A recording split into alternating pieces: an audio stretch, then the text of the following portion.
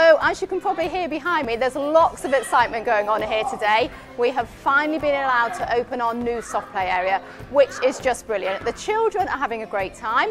It is bigger and better than before, open 7 days a week, and of course we have social distances in place, so we will ask you to sanitise and wear face masks, and we do have to have reduced numbers in here, but that doesn't reduce the play. You're still going to have an absolutely great time. We're open on bank holiday as well, same as the rest of the attraction. So we've got the garden centre, the restaurants and Butterfly Cafe and all the farm open. Come and have a great day here, but remember to visit us at Soft Play. The play equipment is brilliant, it's all been extended, the children are going to love it.